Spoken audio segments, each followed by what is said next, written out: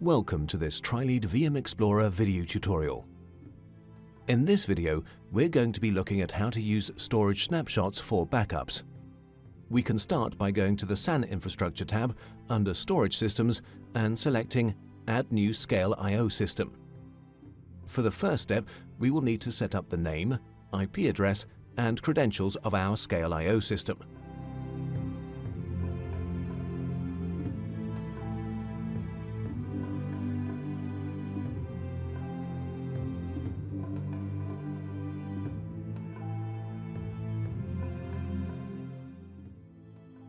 On the next page, a test connection for the ScaleIO system is executed, and if successful, we can proceed.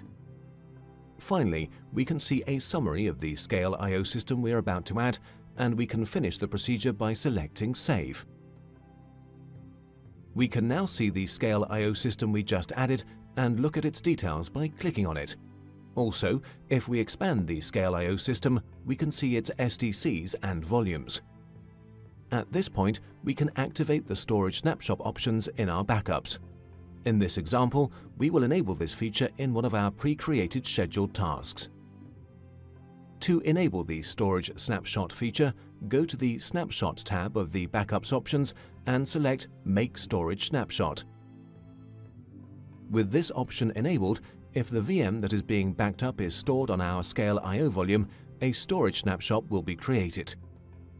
If you select Quiesce or Memory Snapshot, these will be executed to keep application consistency. If no option is selected, no VMware snapshot will be executed.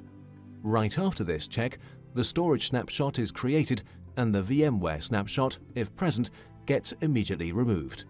In this way, the time of existence of the VMware snapshot on the VM is reduced to the minimum. Thank you for watching this Trilead VM Explorer video tutorial.